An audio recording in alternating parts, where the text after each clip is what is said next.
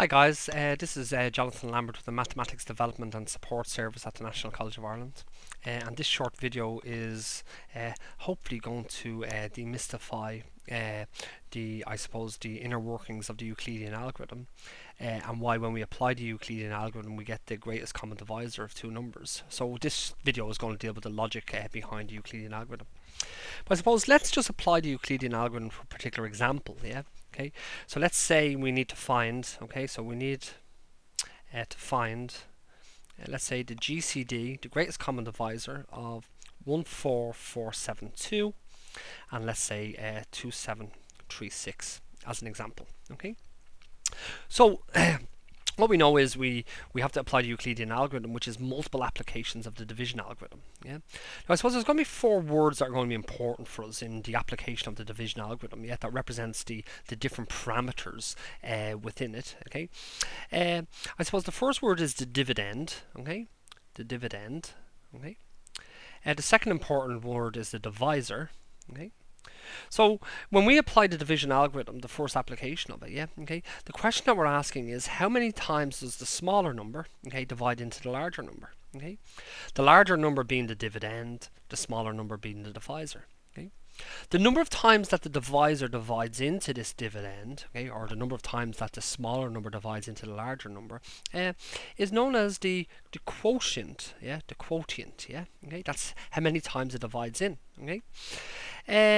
and in a lot of cases, well, in all cases, after division by the divisor into the dividend, we know how many times it goes in, we'll be left with some remainder, possibly 0. So we have a remainder, So these are the four important terms that we're going to use, when we apply the division algorithm multiple times to these two numbers, So what we do is we take the larger number and we ask how many times does the smaller number divide into the larger number.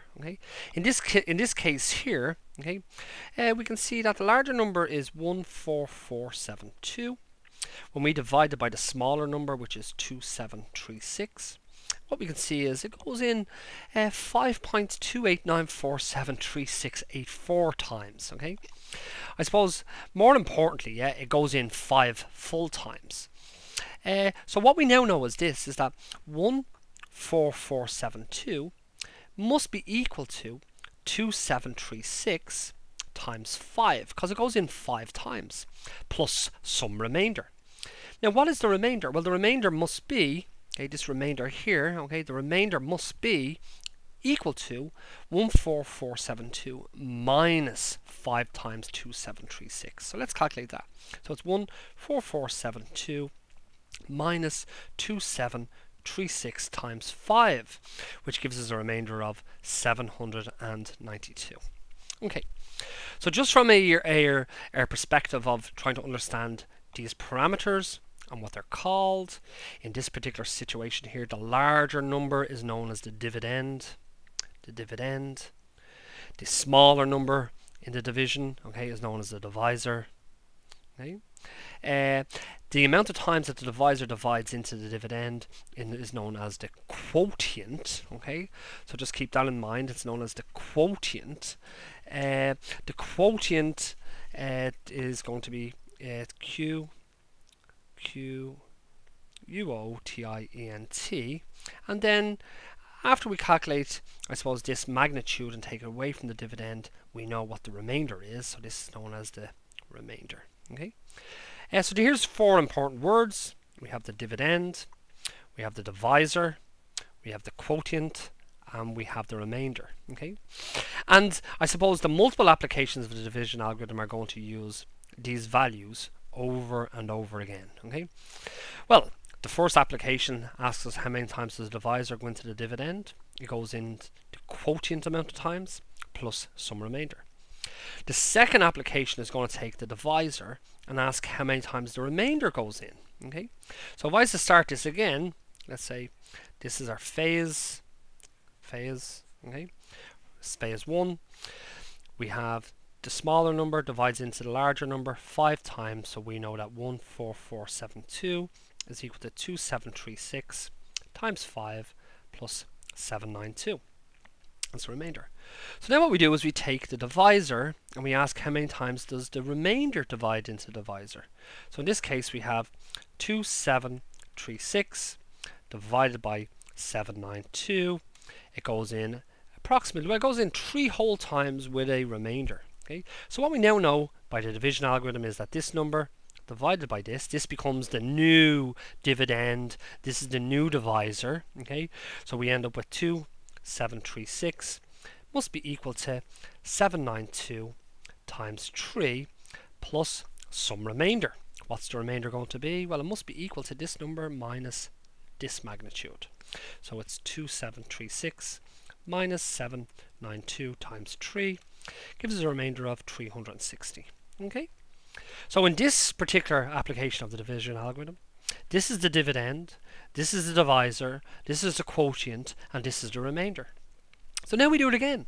This time we take the divisor and the remainder from the last round, which is this round here, and we apply the division algorithm again. How many times does 360, how many times does the remainder divide into 792, the divisor? Okay, well, 792 divided by 360, it goes in about 2.2 times, so it goes in 2 times. So now what we know is 792 must be equal to 360 times 2 plus some remainder. What's the remainder? Well, the remainder must be 792 minus this magnitude here. So it's 792 minus 360 times 2, which gives us a value of a remainder of 72. Now we do it again. This time we look at the divisor from the last round and the remainder. And we ask how many times does the remainder divide into the divisor.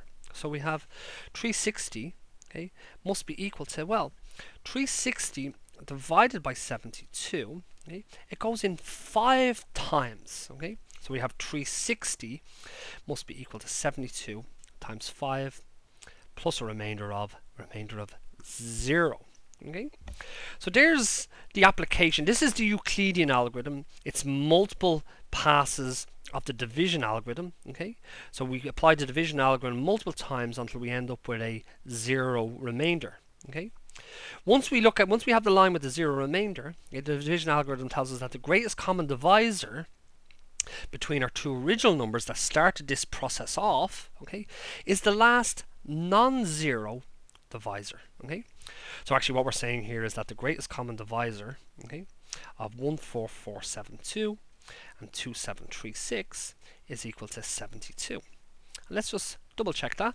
So we have 14472 divided by 72 goes in 201 times. So it divides into that number with no remainder. Brilliant. And let's try 2736 divided by 72. It goes in 38 times, so we know it divides into this number. Okay, so the key question, I suppose, is why does this process work? Okay, why, after multiple applications of the division algorithm, okay, and when we look at the last non-zero remainder, why is it that this remainder is the greatest common divisor between our two numbers that we started with? Okay, so that was just a quick example. Okay, to logically understand what's going on, okay, well, I'll do this in a little bit more rigor in a moment, yeah, okay, when we generalize the two numbers to be A and B, okay, and we start this process off, keeping track of dividends, divisors, quotients, and remainders, okay. But let's just see what happens with 72. We know 72 divides into 14472, okay, and we know that 14472